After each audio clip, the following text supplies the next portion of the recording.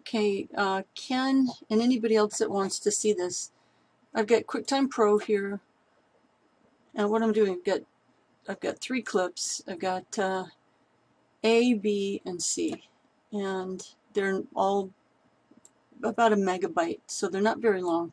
So what I'm going to do, I'm going to take these 2 little markers here, open this up to select the whole timeline in B. I'm going to go Edit, copy that.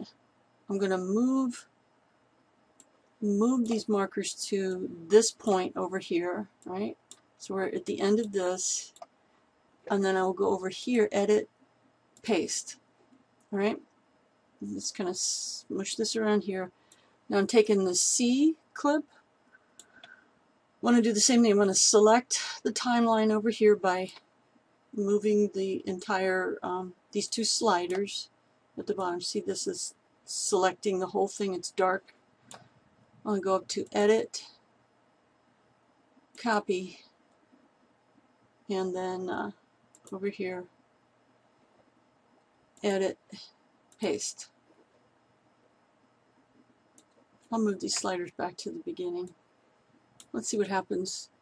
I think I'll save this as Ken. Let's call it D underscore. We'll go all right. It's going to be a self-contained movie, not a reference movie. A reference movie is just a pointer to something else. And so with that in mind, now I can look at all of your clips